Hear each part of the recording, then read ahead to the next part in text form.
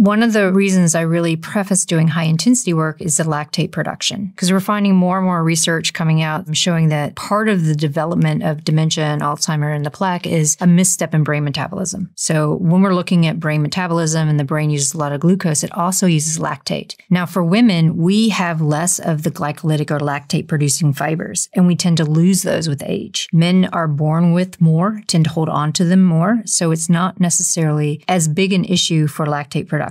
Men need to spend more time in the low intensity being able to produce more of our fat burning capacity. But for women, doing that high intensity work and being able to produce lactate to then allow the heart and the brain to use that preferential fuel feeds forward to reducing the misstep in this brain metabolism component that occurs. And it's such a sex difference. We're seeing a change in glucose metabolism in and around perimenopause into menopause. So it's that lactate production that is kind of the offshoot of the high intensity work that's super important for brain health.